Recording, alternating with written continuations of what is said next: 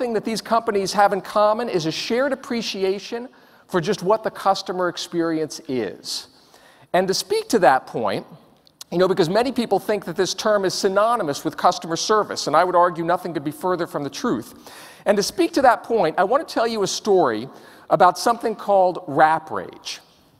I don't know if you've ever heard this term, but if not, I'm going to give you the definition of rap rage from Jeff Bezos, the founder and CEO of Amazon.com. Bezos once said, "Rap rage is, quote, the frustration we humans feel when trying to free a product from a nearly impenetrable package." This is a trigger of rap rage. These clamshell or oyster shell packages, they're called. Very often kids' toys, electronics, LED light bulbs these days come in this kind of package. As you might be aware as a consumer, once you start cutting the side of the package, the edges are razor sharp.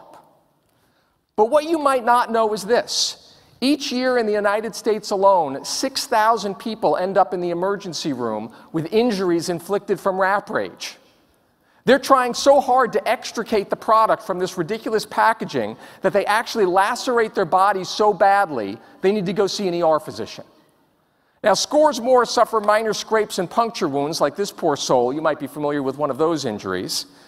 And then, of course, we can't forget about the masses of children who experience psychological and emotional trauma as they try to wait patiently, watching their mom or dad open up their birthday present or their Christmas gift, all the while witnessing their parents mutilate their bodies in the course of doing so.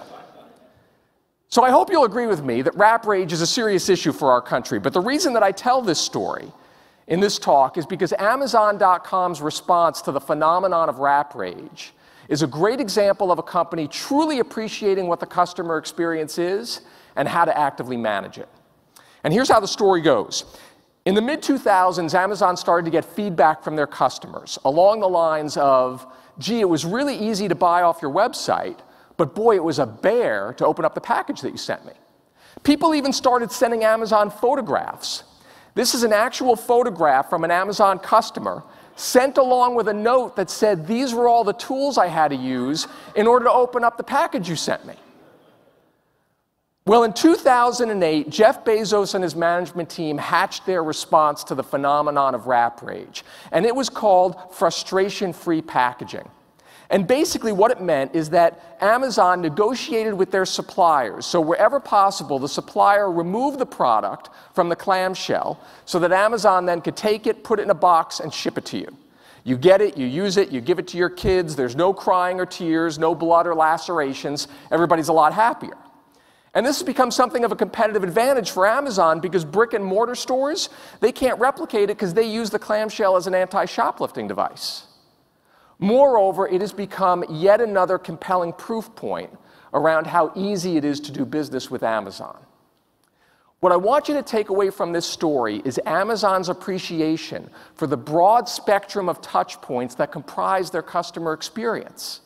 They recognize that even the mere act of opening the package, even if subconsciously, will influence people's perceptions about their interaction with Amazon. And so they manage that touch point as deliberately and intentionally as any other.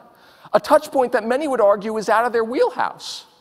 Many people would say, hey, Amazon's done once they ship it from their warehouse. Amazon doesn't see it that way, and neither should you.